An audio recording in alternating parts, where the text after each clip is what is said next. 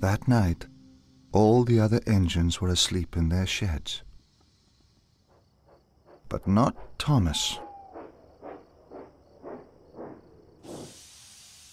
Jack and Alfie had already loaded their trucks of rubble. If I shunt all the freight cars away to the sidings, the tracks will be clear in the morning. Then everyone will like me again. Thomas wanted to do something to get his old job back. So Thomas started to shunt the trucks away. Thomas worked very hard. He felt very pleased with himself. Then Thomas saw one last truck. It had rolled in front of an old mine shaft. "I'll soon fix that," Thomas smiled.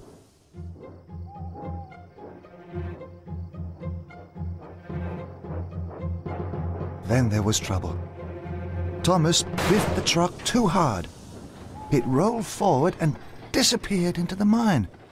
"Cinders and ashes!" exclaimed Thomas. "Where did that truck go?" Thomas rolled forward and peered inside. It was very dark. "I must finish the job," he huffed. "I'll soon find that truck." And Thomas puffed into the mine. It was very dark. Thomas was happy he had a bright lamp. He saw the truck rolling away. Then it disappeared around a bend. "Bust my buffers," puffed Thomas. "I'd better go after it."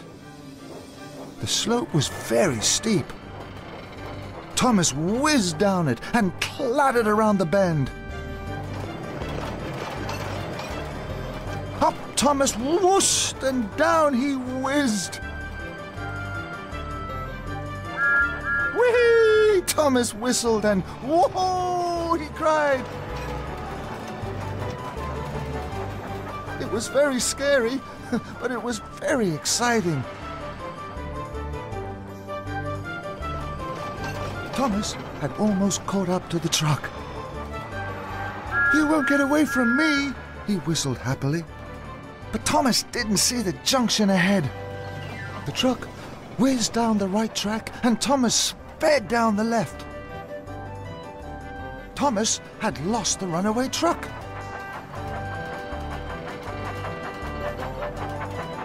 But his roller coaster ride was so much fun. Thomas soon forgot about the truck. Then there was trouble. The tunnel ahead was blocked. "Oh no!" cried Thomas.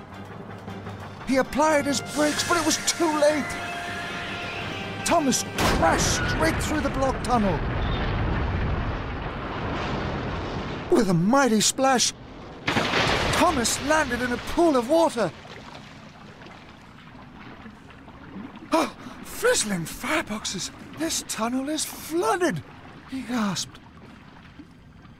It didn't feel fun anymore. It felt scary. "I wish I was back at Great Waterton," he wished quietly. Thomas drifted slowly forward. There was nothing he could do. "Cinders and ashes!" Thomas gasped as he floated along the tunnel. He tooted as loudly as he could. "Help!" he cried. But there was no one there to hear his whistle. "No one will find me now," Thomas wailed. "No one will want to find me."